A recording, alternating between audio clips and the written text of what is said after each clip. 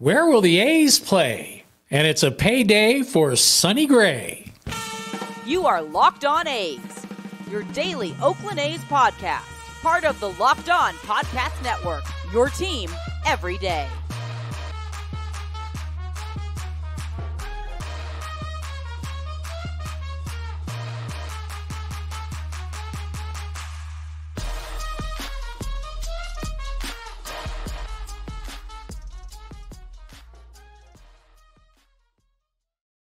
Hey there, it's Wayne Coy and another episode of Locked On A's, your first listen every day. Hope so.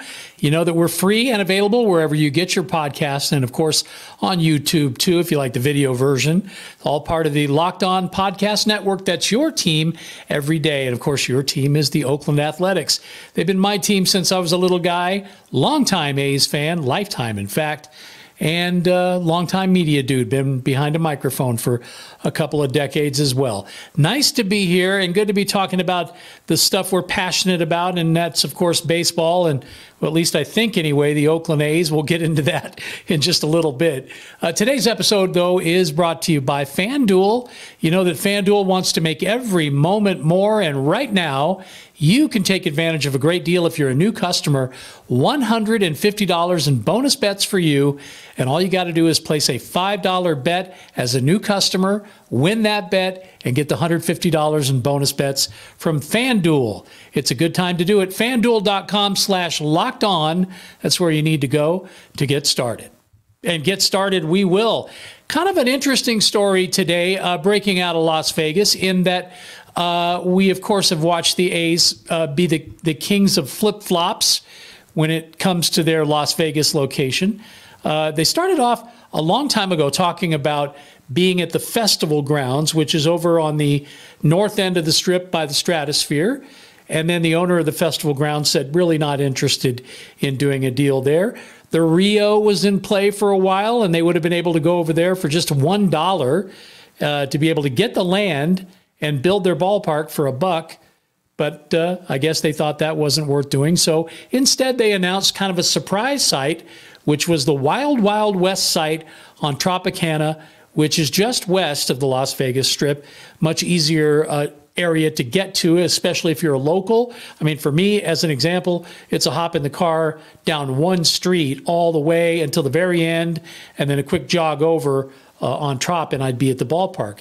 Never have to get on the freeway. Well, that isn't the case at Tropicana and Las Vegas Boulevard, over behind the Tropicana Hotel, which is where, you know, the A's have announced they're going to be building their ballpark.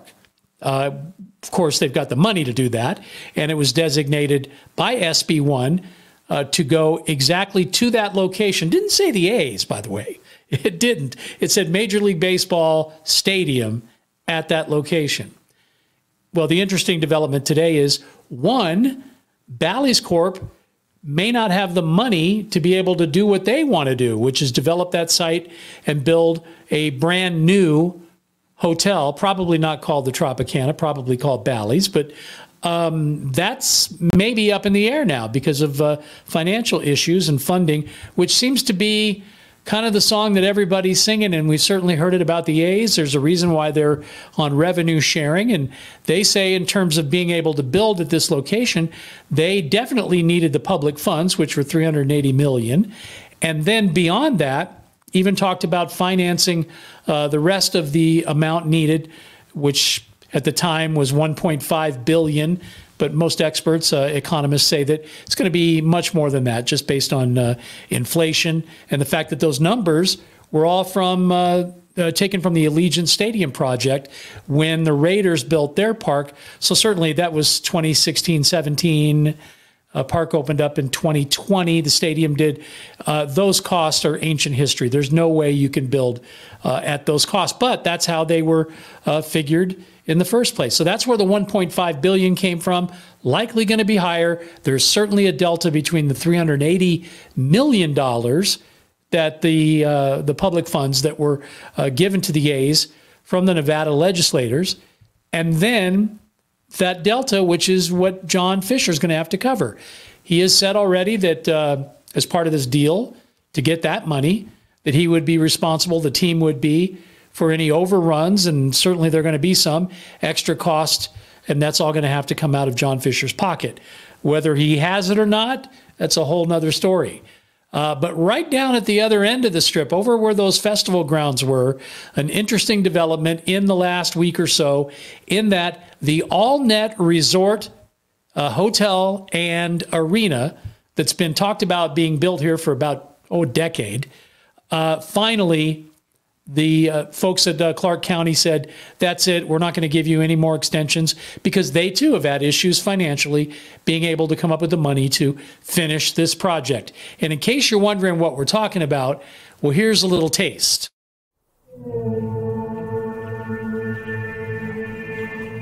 The most famous desert in the world is about to blow your mind again. But this time, we're changing the game.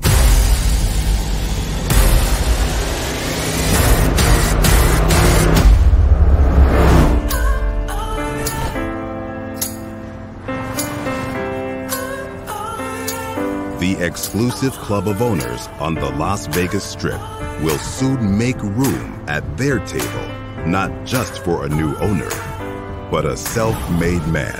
From Inglewood, California, a world champion. The time has come for the first world-class resort of its kind on the Las Vegas Strip. Welcome to All Net Resort and Arena.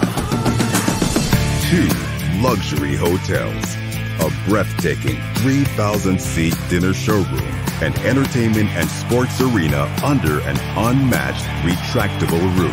All Net Resort and Arena will be the world's sporting event destination with something for everyone. From premier luxury suites to breathtaking designed rooms for the value-minded guests. You'll be steps away from your favorite entertainment event. Or treat yourself at one of our exclusive retail shops. Enjoy our spectacular rooftop dining, 5-star luxury spa, and lavish infinity pools and cabanas in a tropical setting.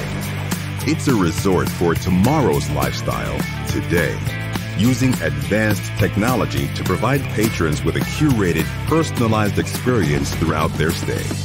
We're combining your favorite sporting events with your favorite entertainment to provide you with an unforgettable experience.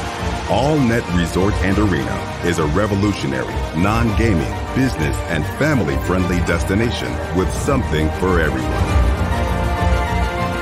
Hi, I'm Jackie Robinson. In 1979, I became an NBA champion. Come join me on this journey as I get ready to do it again. All Net Resort and Arena, a world-class sporting and entertainment destination for all.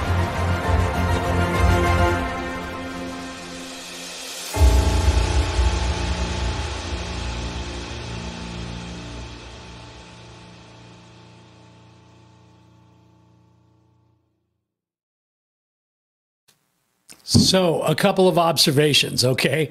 First of all, I want somebody to put my coat on for me. When I get out of my car, I'm ready for my coat, just like that. Jackie, got it going on. Jackie Robinson's been the guy, sort of the lead man behind this project for, like I said, like a decade. That video, the hype video, whatever you want to call it, about a year or so ago that was released, kind of an updated version of the couple that had come before that. I got to tell you, the thing looks sweet, right? I mean, I don't know about you, but I wanted to go. So a couple things at play. One is, obviously, we got through the pandemic, some better than others. Financially, it's been tough for a lot of companies to be able to regroup. Economy still, for the most part, kind of trying to figure itself out, right? So there's that. According to him, though, the investors were ready to go, although there was some hesitancy because of the fact that it was not a gaming property, meaning no casino. And in Las Vegas, sometimes no casino equals no bueno, and that may have been along with the fact that there is another group building an arena down at the other end of the strip, which has got the NBA dead in its sights. So there was a question of whether or not maybe it was overkill, because you had the All-Net Arena here, plus the one that's being built down on the other side, and then, of course, T-Mobile right in the middle of the Strip where the Golden Knights play, and possibly that could be home for an NBA team as well. So lots to think about, but Clark County kind of made it a foregone conclusion because they said, basically, we're not going to extend any longer our deal with you there at that particular site. So because of that, the deal's off the table. And that means that that space is now available, which takes us right back to where we started, which is the A's and their locations and where would they play. If you were keeping track, it was Festival Grounds, Rio, Rio to the Wild Wild West to the Tropicana, and now maybe the All-Net Arena site. I'll tell you the big difference would be instead of the postage stamp that's behind the Trop right now, 9 acres, which they've said, they've reiterated, that's all they're giving the A's. Instead of that, I think this is like 26 acres, which they would be able to develop as they see fit. It's already been raised. They've already actually put shovels in the ground. Took them back out, but they put them in the ground. So this could be a ready-made situation.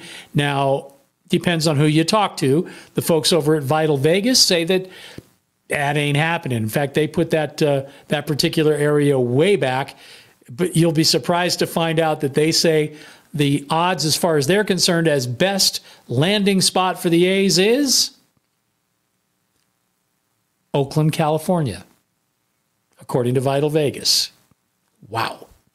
Okay, so Oakland at the top of the list. They had, I think, the Festival Grounds back at number 2, Rio at 3, Tropicana at 4, and they said the All-Net Arena area was a non-starter. But I heard from somebody else today who said that it very much could be something that could be considered. The question, though, is would they be able to change that legislation, which is directly tied to that Tropicana site? Not quite sure, but we'll have to keep an eye on that. Okay, I got to tell you what's going on with my friends at FanDuel right now. They've got you where they want you in terms of excitement in the football season. This last weekend was cuckoo for Cocoa Puffs. You got to get involved. FanDuel wants you to be, and they want to make it easy for you because if you're a brand new customer and you put a $5 money line bet down, that means you just pick the team that you think is going to win, and you do win. Well, then you get $150 in bonus bets on the spot from our friends at FanDuel. They want to make it fun for you, watching your favorite football game play out the way it's supposed to. And I'm saying this because, well, I guess it did play out the way it was supposed to. I thought maybe there was a chance the Raiders could possibly pull out a win against the Chiefs. What was I thinking? Put the hopium pipe down, Wayne. Okay, get into Locked On and the deal that we've got for you with FanDuel. I want to make sure I have this website correct. Yes, it's FanDuel.com/Locked On. Go there, get all the details, have fun this season with FanDuel, official partner of the NFL. You take advantage of that deal. Hey, Ken Korak, we talked about him on Thanksgiving and the fact that we are so fortunate to have him as the lead broadcast voice for the Oakland A's, and he has been for such a long time. In fact, on Thanksgiving, I did my top 10 list of things that, as an A's fan, I'm thankful for. And Ken was right there on the list at number 9, and for good reason. Well, there's a great piece. If you get a chance to read it, check it out. Melissa Lockard in The Athletic, talking about Ken and giving you a lot of background on him and his career and his family and how he got started and his relationship with Bill King and with Vince Cotroneo and what it's been like to be the voice of the A's for all these years. One of the parts of the piece that really got my attention was, and they describe it pretty well, I think, that Ken in 1979 was I guess you call it a wannabe broadcaster, just getting started, getting his feet wet, had done some college, I think, at that time, some minor leagues, and was keeping his chops by going out to the bleachers at the Coliseum in 1979 with a tape recorder and practicing his play-by-play.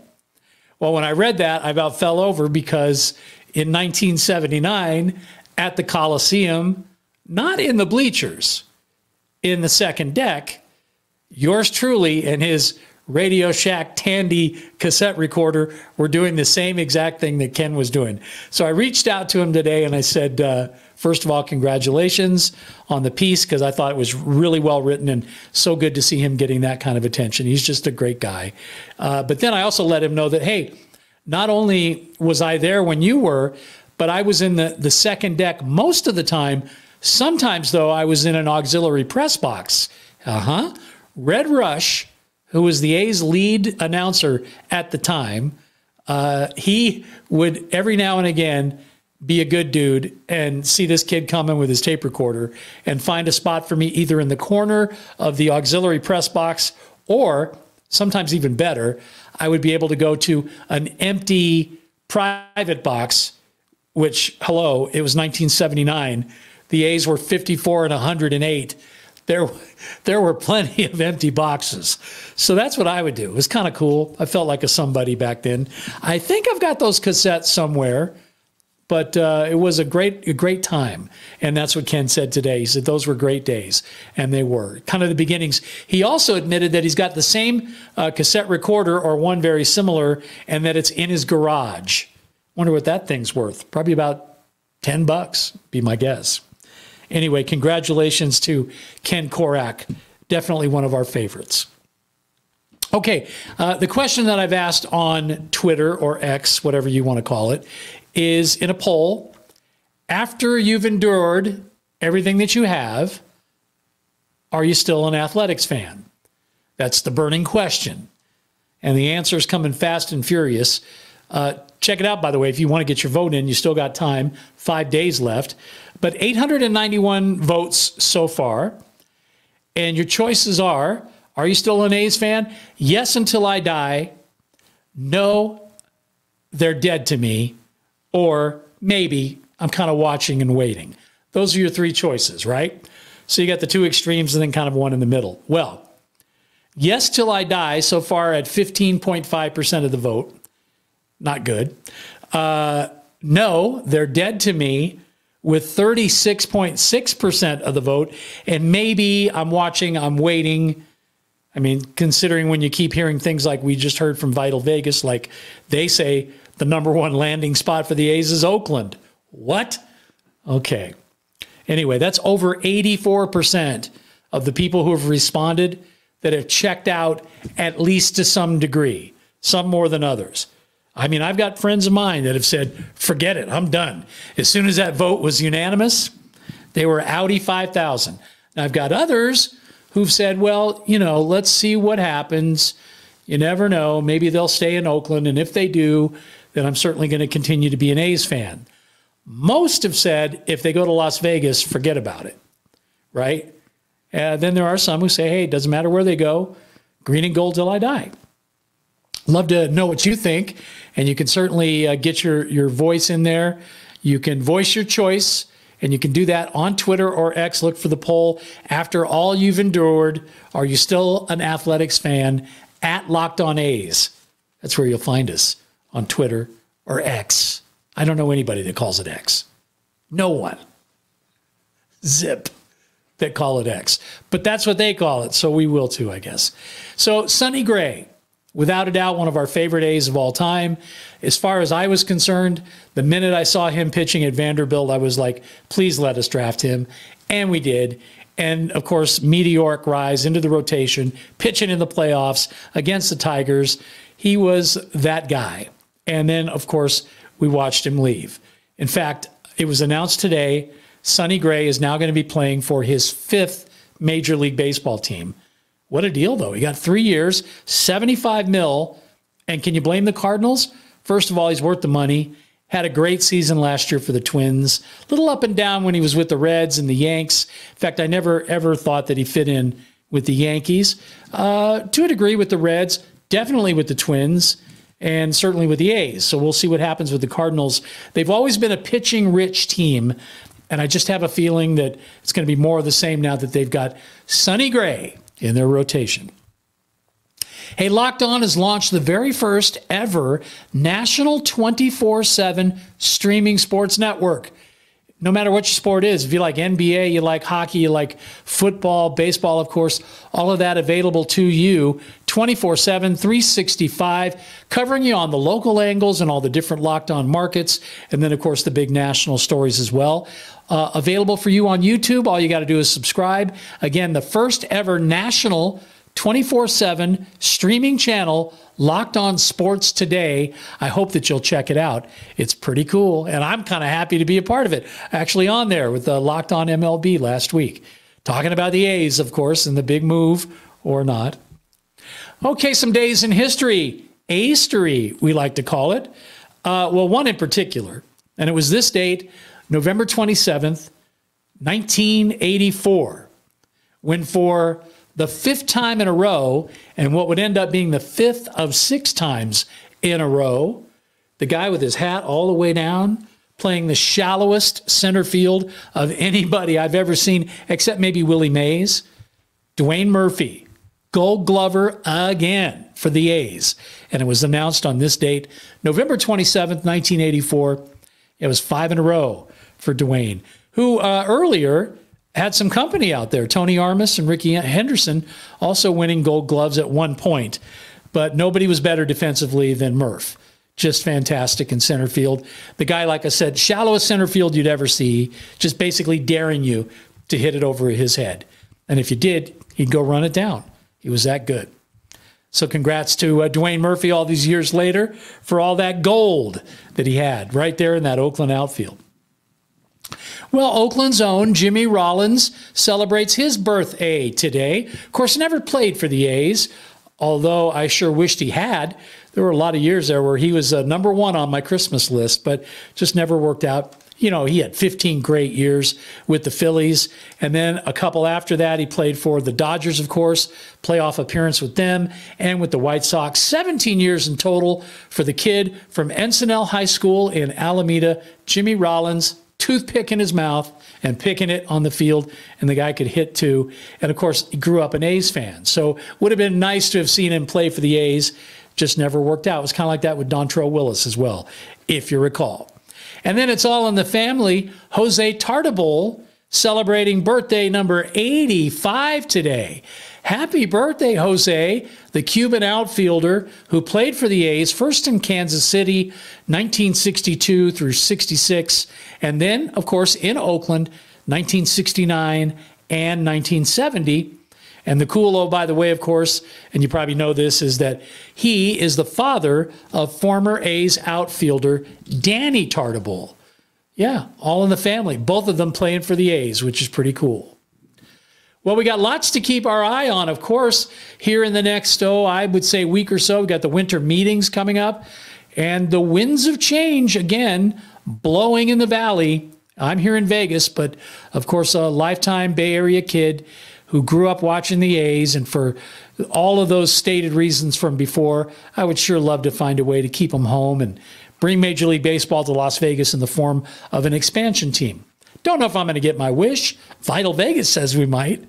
But there could be some movement regarding that location. Like I told you, now that the arena site on the north end of the Strip, over by the Stratosphere and the brand new Fontainebleau and Resorts World, okay, Sahara, that area, if you know Vegas, you know where that is.